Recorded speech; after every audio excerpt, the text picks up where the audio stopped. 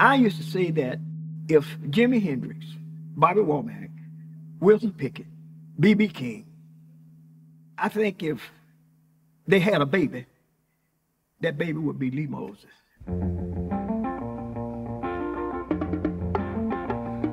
He was probably one of the hottest musicians in the city of Atlanta.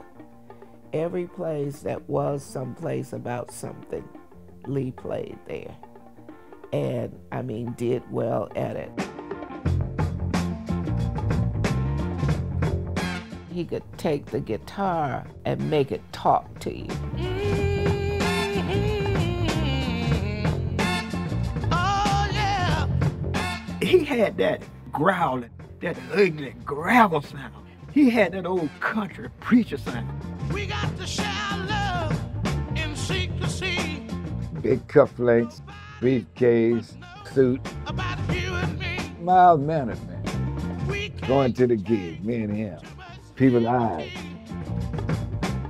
Lee was about the only black artist that could get away with playing that psychedelic and rock and stuff like that. No matter when now. I don't think the years that he was in was ready for the talent that he brought. Oh, yes, I will.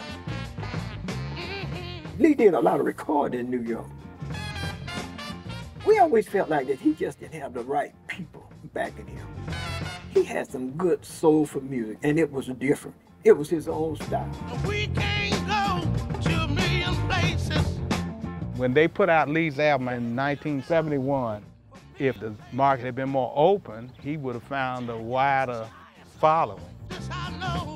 He recorded, "I'm gonna be a star one day," and me, when is this gonna happen?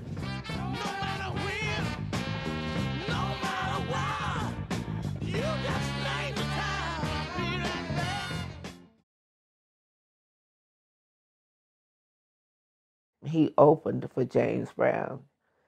And I remember when James Brown told him, "That's the last time you ever coming out before me.